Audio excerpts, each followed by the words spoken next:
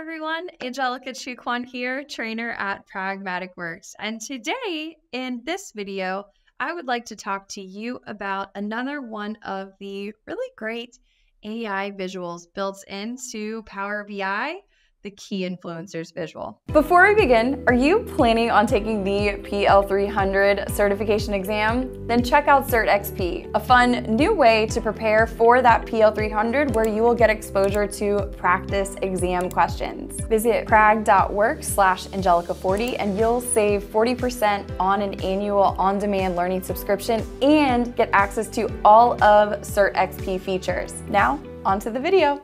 So the Key Influencers visual is, I think, one of the neatest AI visuals inside of Power BI because it allows you, the report user and developer, to understand better what is driving a certain metric that you're analyzing in your reports. It's even going to rank those factors and display the factors that are affecting your metric the most at the top. So you can see what's causing those trends within your data, and you can get a better idea of what factors are contributing to an increase or decrease in that measure that you are tracking. So once you have selected the Key Influencers visual from your visualization pane, then you need to populate it with the data that you are working with, that you are focused on and analyzing in this data model. You can see we have a few fields we have to populate here: the Analyze field, Explain by, and Expand by. And I'm going to talk through each of these here. And so we're going to make sense of this entire visual and talk through the different tabs, the different features, and understand this a bit better. Quick little preview and background into the data that we're working with in this example. We are looking at a data model that is focused on analyzing customer feedback from our company that provides cloud services. And so after the support tickets come in, the customer gives us a rating, high or low. And so within our model here, I'll go back over to my table view so we can see. Our customer table you can see here is the table containing all of our AD columns linking back to those dimensions, and it contains the rating, so what they rated us. And so we can also look at these other tables. We have the device, some location, geography information here, the role in the organization and role ID, of course, subscription ID and type, support tickets. So we've got the support ticket ID, the customer ID, the day created, completed, if it was escalated, duration here, all in this data model. What I want to analyze here now with my Key Influencers visual is I want to analyze our ratings. So I'm going to go into the customer table where ratings is located, and I'm going to drag and drop that into the Analyze field. Now you'll notice at first we don't really get any result here because there are no fields in the Explain by. So we need to go ahead and start populating this Explain by field with some of the other data that we have here. So whatever you choose to explain your metric that you are tracking, that you are analyzing, like ratings by, whatever you choose to explain by needs to be able to filter down your table where your fields for analyze, like rating, how we have rating populating analyze here, where it is coming from. So it has to be able to filter. So let's take a look here and let's go into seeing geography. Let's see if the country has any impact. So I'm going to drag and drop this in. And so we'll go one by one here and you can see it's already to show a difference. So currently we can see that when the rating is more likely to be low, here's what we can see. Currently we're on top segments. I'm going to flip over to Key Influencers and we'll come to top segments here in just a moment. So looking at what influences our customer rating to be low. Now we could flip this back to high and see what's influencing our ratings to be high, but for this particular report on this day, I'm kind of interested in seeing, why are some of our customers rating us low? What's contributing to that? And what can we do to improve it? So first, I'd like to kind of locate and see what area, what region seems to be more likely to rate us low. And so I can see here on this bubble, it's showing me that when the country or region is France, that it is 1.44 more times likely to be that we will receive a low rating. So on average. So that's interesting. Now, let's go ahead and let's keep adding to this. And so, in addition to adding in the country and region, let's go down here the list and let's go into our role dimension. And I'm going to take a look at role in the organization. And I'm going to drag and drop that into the explain by field as well. It's going to take a moment to run its analysis. And there we go. We have some additional influences here and some additional things to explain by. So now, as we see this, I can see here it says that when the role in the organization is consumer, the rating is 2.5 times more likely to be low compared to all other values or all other roles in the organization. So this is interesting. And it says this influencer contains approximately 64.51% of the data. So I love this. One, it's presenting it to you still in a visual manner, but as we hover, we get some more information explained to us in this narrative, in this kind of text box that's appearing here. So that's really nice. I love this. This is great. Let's keep adding to this here, and let's keep adding in factors and seeing how these start to reorder as we go. From the, we'll minimize the role table, and let's go ahead and take a look at subscription, and I'll bring in subscription type and drag and drop that in. It's running its analysis here. Interesting. So role and org still seems to be one of the greater influences there, but we can see when the subscription type is premier, the rating is 1.83 times more likely to be low compared to all other subscription types. So really interesting here. Let's keep going. I'm going to go in here now and let's go up to the company table. And let's take a look at company size to see if there's any influence there. So I'm going to bring in company size, let it run its influence. And oh, look at this here. Company size. When company size is less than 5,000, rating is 1.48 times more likely to be low compared to all other values. Interesting. Let's go ahead here and bring in one more. I'm going to go ahead and from the customer table, let's bring in theme and see if theme has any influence on this. Oh, wow. So we've got a few more in here now with the theme included. And so I can see here when the theme is usability, the rating is also just about 2.5 times more likely to be low compared to all other values. So the key influencers visual, just a quick breakdown here. Now that we've got some data in here and we can see these results, it is made up of 2 tabs, the key influencers and the top segments tab. So the goal of this visual is to show you the top contributors to a selected metric. You can look at this by influencer. You can also look at this by top segments. We'll get over to the top segments here in just a moment. I want to take a look at this here now. And so as we look at the visual that it's created for us, you can see a couple of things. If I go back now to take a look at, let's go and see when the theme is usability. So here, when I click on theme is usability, not only am I seeing the theme for when it's usability, but I'm seeing all of the other themes that have been a part of this survey and a part of our feedback. So as I take a look at this here and I go in and I say only show values that are influencers, it goes ahead and filters that down to only showing me the values that are influencers like speed, navigation, security, and usability. So we can see that here when you check or uncheck this box, it'll either show you all values or only show you the values that are influencers. So it's really neat in being able to do that. So you can see here, as I uncheck and check this, it's going to redraw that visual and update and show that dynamically based on the selection that's been made.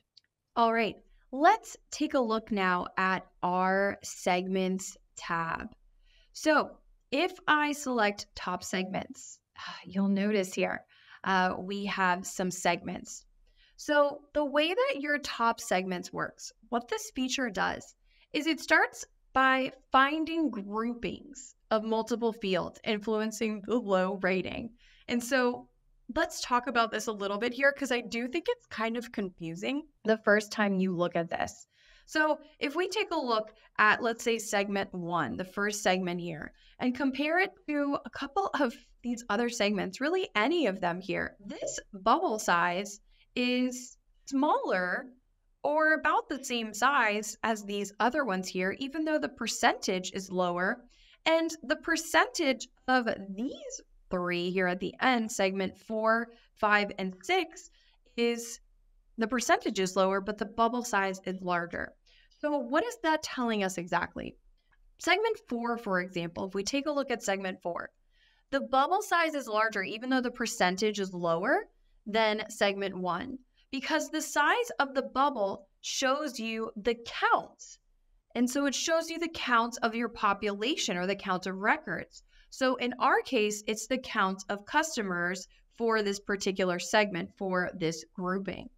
So we can click into any one of these segments. I'll go ahead and just click into segment 1 here and take a look at this one since it's the first one and the percentage is the greatest. So as we take a look at this, what we can see is in segment 1, almost 31% of the rating is low when these 3 things are true. And you can see that is 19 percentage points higher than the average. So that's pretty significant. So we might want to take a look at this a little bit further to better understand this. And so we can see within this here, the ranking of these fields as well. So when we look at this here, we can see that when the role in the organization is not publisher, it's contributing to this. When the subscription type is premier, we can see that the rating is typically going to be low. And when the theme is security.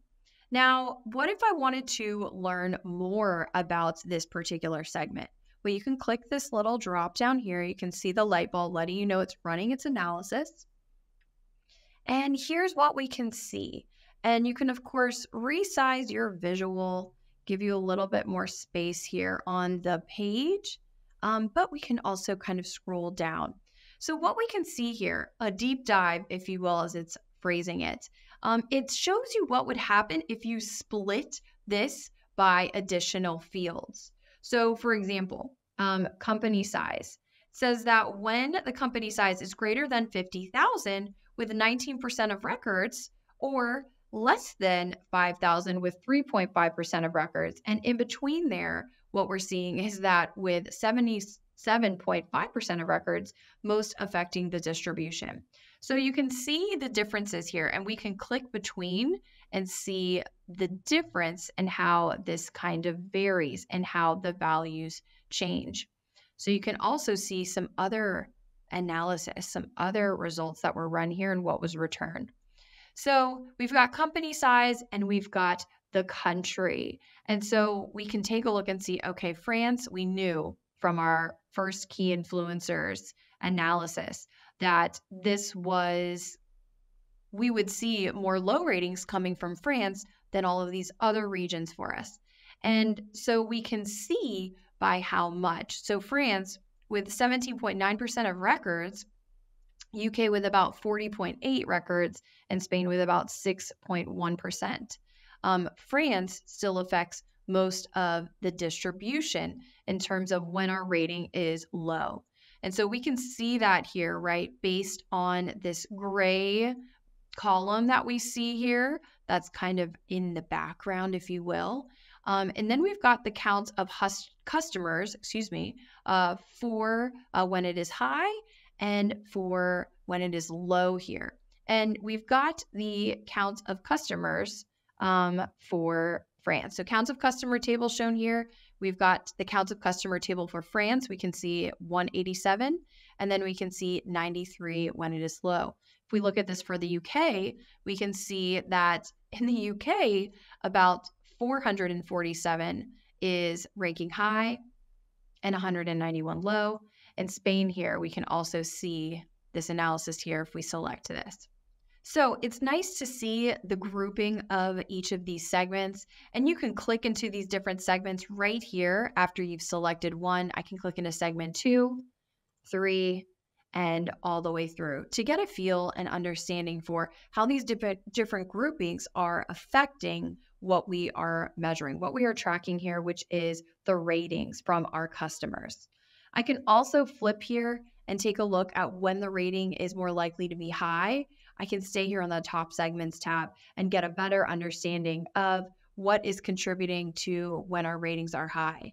And so you can see these segment details overall as you click into each of these, and you can get a better understanding on the factor, the metric, that you're tracking and the factors influencing the most, especially when the rating is more likely to be high or low. So this is a nice way to kind of break things down. Now, just like any of your other visuals, you can go in and format this here. So we can go in and play around with these format settings here if we wanted to change the bubble color to something that fit our theme a bit better, or any of these other elements here, we can go in and do so.